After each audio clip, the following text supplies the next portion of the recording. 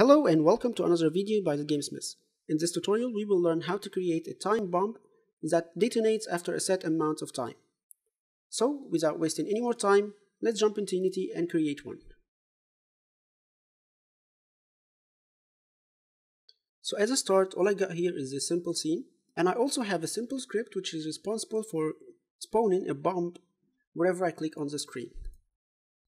Now all what's left is a script responsible for the detonation of the bomb and the destruction of all the adjacent rocks. So without wasting any more time, let's create the script. We'll start by creating a new C# script, and we'll call this script bomb detonation. Now open the script in Visual Studio.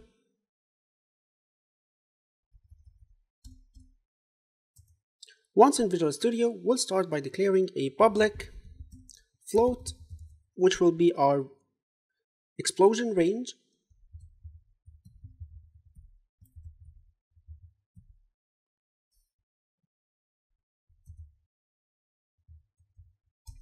After that, we will be declaring a public float to be our time to detonate.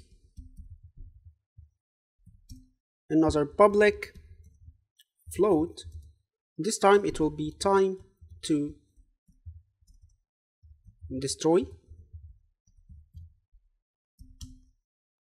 Float, which we'll call actual time to destroy.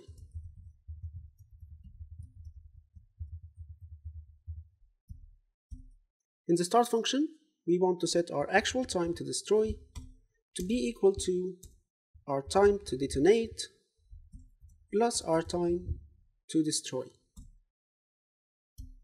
Then in the update function, we want to check if our time to detonate is less than or equal to 0. In this case, we will need to detonate the bomb. So we'll call a function called detonate.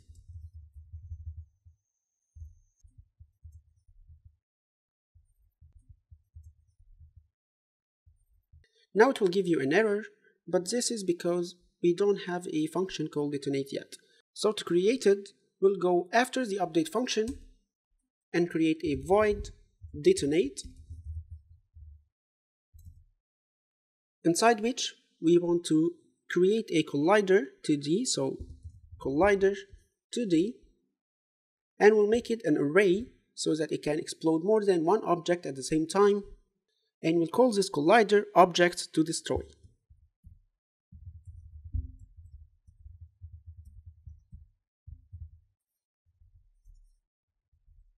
After that, we'll set it to be equal to physics2d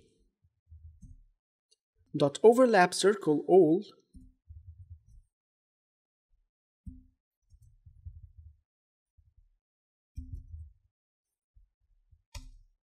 inside which we will have our transform.position, which is the position of our explosion, and we'll have our range, so explosion range, followed by what will be destroyed, so what to destroy. You will see that it will give you an error because so far we didn't declare this variable. So we'll go to the top and we'll create a public layer mask, and we'll call this what to destroy. Again, one more time, back to our detonate function, inside which we will have a for function taking an integer called I, and this I will start by 0, and for as long as this I is lower than the object to destroy.length, we will be increasing the I by a value of 1. And for each one of these objects, we will need to be destroying it. So we'll call objects to destroy, and this object of the value I, we will get component, and that component shall be our rock control.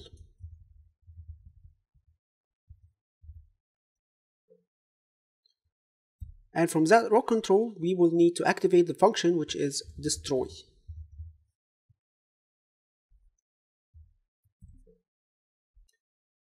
Right now you will see that it once again gave you an error because so far we didn't create a rock control script.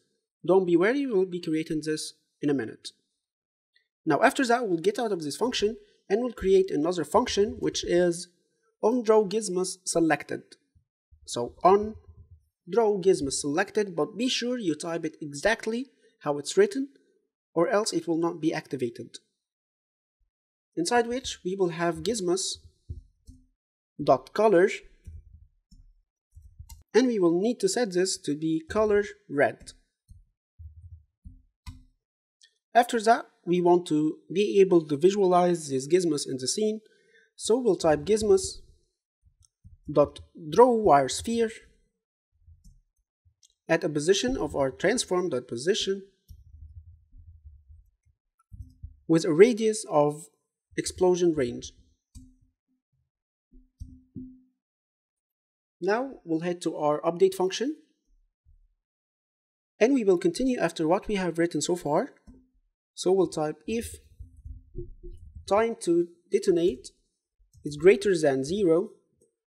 In this case, we want our time to detonate to decrease by a value of time dot delta time. And then after that, we want to check if our actual time to destroy is less than or equal to 0. In this case, we will need to destroy our bomb, so destroy game object. If not, so if our actual time to destroy is greater than 0, we will need our actual time to destroy to decrease by a value of time dot delta time. Now save the script, return back to Unity, and create a new C# script. Let's call it rock control. Open it in Visual Studio, and we'll then be removing all of our update and start functions. Instead, we'll create a void and we'll call this destroy.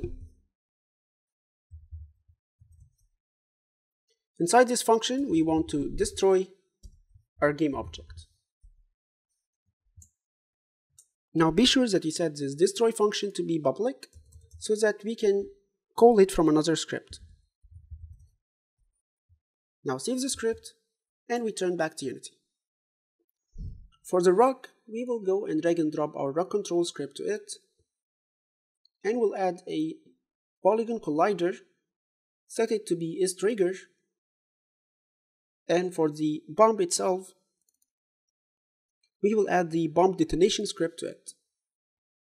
Now set the explosion range to be, for example, 2,